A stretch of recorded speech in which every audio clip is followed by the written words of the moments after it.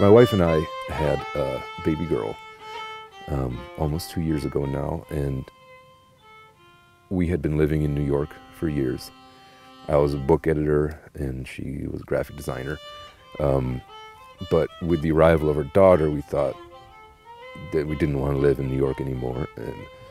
And I'd grown up here, which is in Susquehanna County, northeastern Pennsylvania.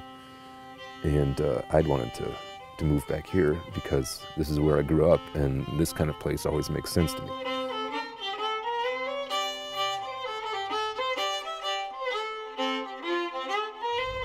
On our left here, we're about to pass a natural gas well pad. It's one of the first ones I remember appearing here in the area, and it's also one of the most visible ones.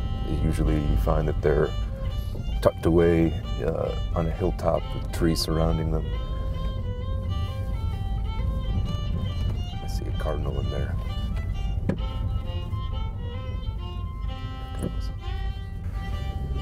So researching the book, actually, I had a couple long conversations with our local chief of police about policing a rural area, and those are really interesting. And I actually ended up calling him one morning because we got up early in the morning, and it was kind of this nice misty morning. My wife looks out, or I look out, and I see what I think is a deer in the field, and I say, "Oh, Emily, look, there's a deer." And so she gets her little field glasses and she looks at it, and she looks back at me, and she kind of goes.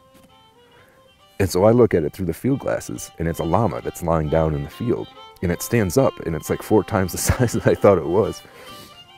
And somebody's llama had escaped. And we actually knew a couple people that raised llamas, and so we called them. It wasn't theirs, and we called the chief of police, and he showed up, and I was talking to him out there in the driveway while he was looking for it. It had disappeared into the woods again. He was sitting in his car hoping it'd show up again, and I asked him, how's things? How are things out here? And he's, busy.